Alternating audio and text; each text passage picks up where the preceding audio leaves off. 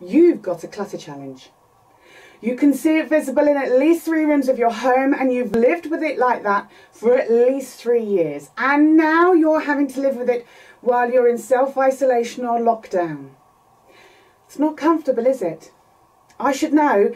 I had a clutter challenge and was a borderline hoarder until I managed to clear my clutter back in 2001. You've probably tried to ignore the clutter for a while, just like I did. But you can't ignore it anymore, can you? Lockdown won't let you. It's overwhelming. You feel out of control, but you just don't know where to start. Or maybe you've already tried to have a blitz on your clutter while you've been on lockdown and found that you failed to clear anything. You thought this would be the perfect time to jump in the deep end and deal with your clutter challenge. But the truth is, if you try to clear your clutter, whether it's lockdown or normal time, you could end up with more problems later on. A blitz just doesn't work. Because I'm sure you've tried blitzes in the past to deal with your clutter challenge.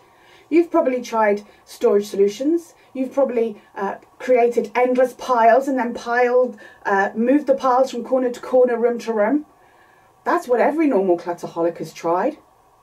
You've decided to be ruthless. You decided to spend a day or a week or a weekend going through your clutter, maybe even with friends and family helping, and you found that you ended up mentally, physically and emotionally exhausted.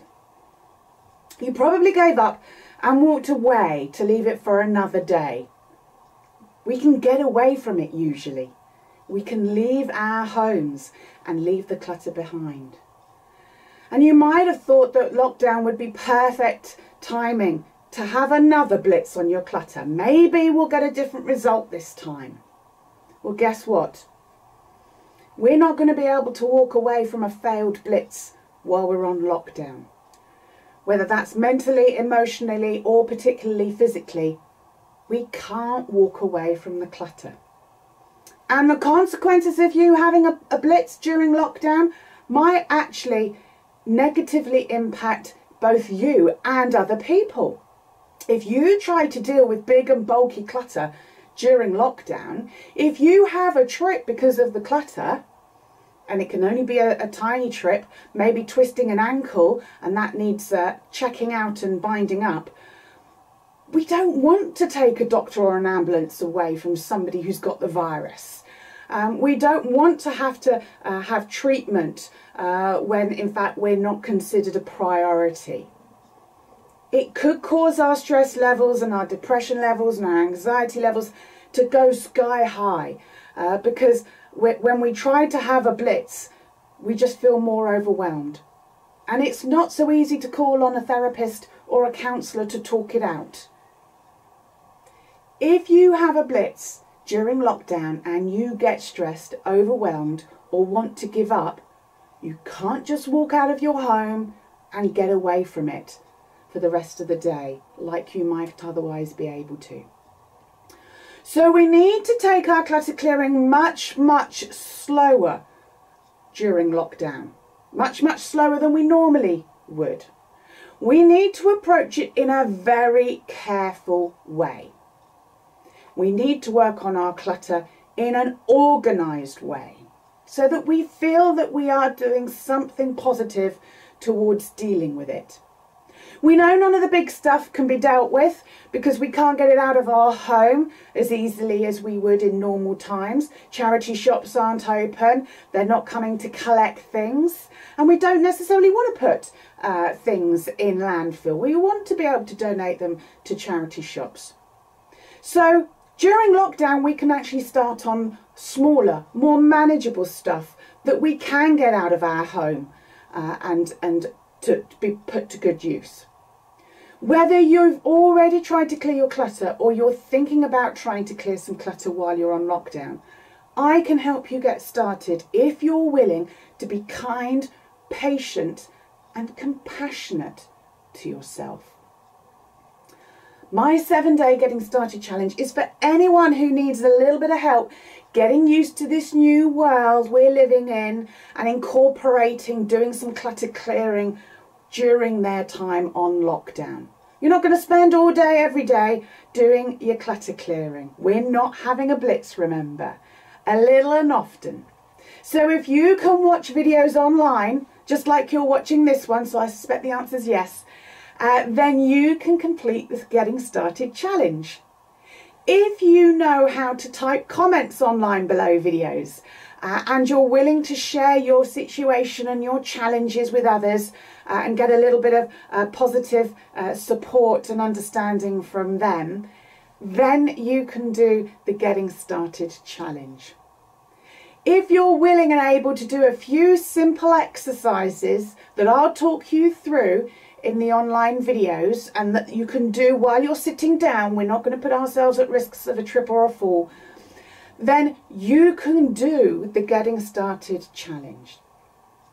If you've got any paperwork clutter amongst your clutter, I suspect you have. Every clutterholic I've ever worked with does have paperwork clutter. Then I'll show you and talk you through how to do a clutter clearing session and make decisions on your paperwork clutter. If you want to get out of lockdown with a little bit less paperwork clutter and a lot more confidence and belief that you can clear your clutter, even when you can't go outside, then let me help you on the Getting Started Challenge. I'll help you find, create and adjust to this new normal that we have in lockdown, in which we can still make time to start our clutter clearing journey and clear some clutter. Change isn't always easy, and it's okay to say that you need a bit of help making that change. So this 7-day Getting Started Challenge is designed to help you create your new normal and to help you to start turning that new normal into action, with a little bit of clutter clearing thrown in as well. Whether it takes you 7 days or 7 weeks to complete the journey, it doesn't matter. All that matters is that you try. We're all here to help and support you. Others who are on the Getting Started Challenge will help and support you. You can get the support, the motivation and the inspiration that you need to succeed. Everything that I share with you on the Getting Started Challenge are things that I have done and that I am doing myself. Even though I've been completely clutter-free since 2001, just like you, I'm having to adapt to the new world that we're living in at the moment. I've no doubt that my new normal will continue to tweak and adapt over the coming weeks, just like all of ours will. Nothing is ever perfect first time. Nobody tells you that, do they?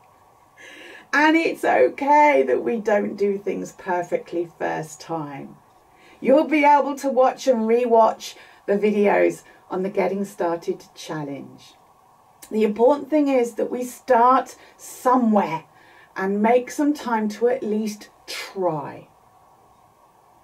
This 7-day Getting Started Challenge will help you find your starting point for what will be your new normal, so that you can start to build in a little bit of clutter clearing and start to clear your paperwork backlog clutter despite the lockdown.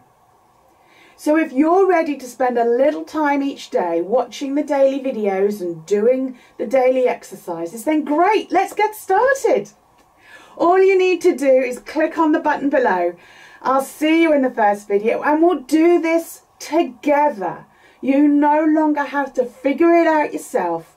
Let me show you and guide you and advise you so that you can succeed. Click on that button below and I'll see you in the first video.